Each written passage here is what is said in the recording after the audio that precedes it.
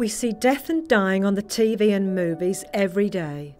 But when it comes into our own lives, if a loved one is dying, or ourselves, we often don't know what to say or do. Dying is something we all have to face at some time. We only get one shot at it, so why are we so unprepared? Viewers of all cultures will relate to, cry with and celebrate the triumphs of our 9 families as they disclose intimate details of how they coped with a sudden death or a life-limiting disease. Feel their raw emotional pain and deep love. Dying to Live is a timeless, controversial documentary series that takes us on a real-life emotional roller coaster. Memorable, inspirational and deeply helpful as we face the fears common to all of us who travel towards our final journey. Last Sunday I thought that was the day or the evening, so sometimes I feel like today's the day, I'll better tell Lynn to check me in the morning. But then I open my eyes and I'm here again. This is not supposed to happen. I'm a mother of 3 young children and that's just not how it works. That's just not what's supposed to happen. One does not know how you will cope unless you're actually faced with the situation. There were times when people probably didn't know what to say to me, so they probably didn't come and talk to me. When we were first told, I just wanted to run away. I didn't want to hear what she had to say. And then the next visit, doctor told me that, yes, I had 1 year to live, if that. So I thought, oh, well, this is going to be a tough one.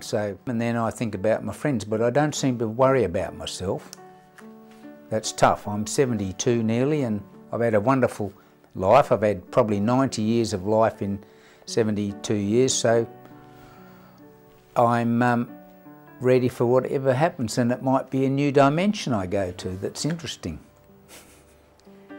The doctor sat me down and he just said to me, oh, it's not what we expected. And I actually initially thought, oh, how lovely, something exotic or something different, or oh, I wonder what it is.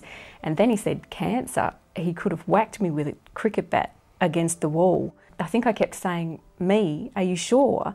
And he said to me, yes, this is the report, this is your name, and this is your address, and these are the results, and I'll read them to you. And so he sort of tried to prove to me that it was true.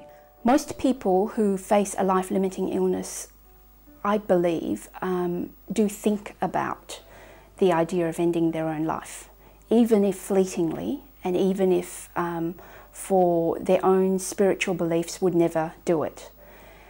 I think it's something that crosses the minds of most people, because the idea of facing a life-limiting illness is hard. It's something that stretches the human, ability. We think about all sorts of possibilities. Out of all those people who think about it, for many people it's just a fleeting thought, and they go on to think about the people they leave behind. They go on to think about the things that they don't want to leave behind. And most people find in there a will to live, and most people find in there the ability to then go on. People who have thought about taking their own life, thought through that and gone past that process and got to a point where they found that will to live, will often say they're glad they didn't do it. Because hard as it is facing what you have to face when you have a chronic disease that's very disabling and continues, and is the beginning of the end of life, life is very precious and you only get to die once. Did you ever consider taking your own life when you were diagnosed? I did actually. But I was...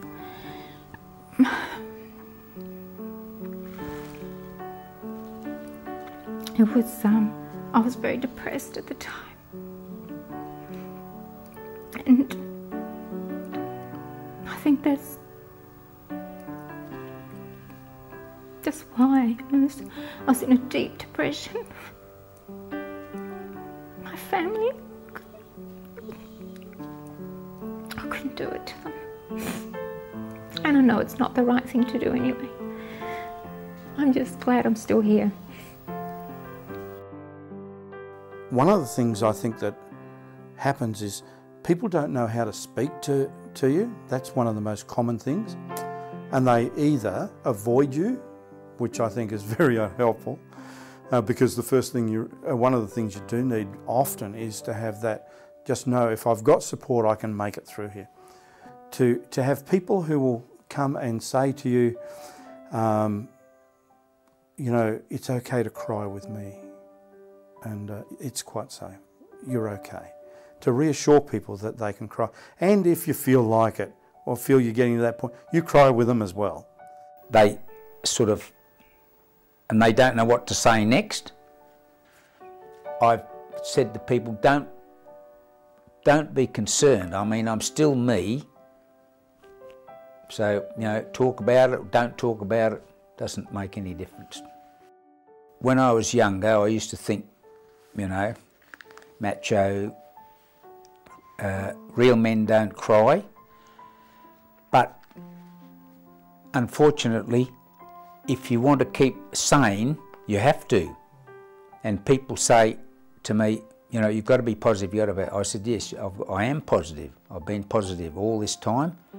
But you cannot be positive 24 hours a day, 7 days a week, 360 days. So you have to have unpositiveness. So what I do is I think, I'm feeling depressed, the black dog's coming on me, so I race into my room, shut the door, get under the blankets and bawl my eyes out, and suddenly I think, oh, I've got to water the vegetables. So I think, oh, right, I've had enough of that. We've been trained more to focus on the physical, although that's changing. And sometimes we become uncomfortable when we don't feel we've got anything physical that we can offer. So sometimes we avoid the dealing with the emotional. So I think giving that opportunity is really important. But the reason I say that we shouldn't assume that emotional things are important is that I think in different cultures and for different individuals, talking about emotion isn't necessarily the way to go. You know, so emotion can be expressed in many other ways than words. Emotions can be expressed in actions, in music, and in art, in just being with someone. So we shouldn't just assume that people have to verbalise. I think as a man you tend to be a bit of a Mr. Fix-It, particularly around the house and things like that. But unfortunately in a case like this, there really is not a lot that you can do, and you've got to leave that in the hands of other people. And so the only thing that I could set myself to do as a task was to simply provide Fiona with whatever support that I could. I actually said to him, look, if you don't think you can face this and go through this with me, or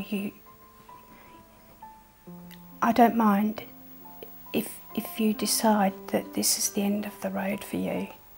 But just reach someone, because I'm sure if you run away, you'll regret it. I'm sure you would.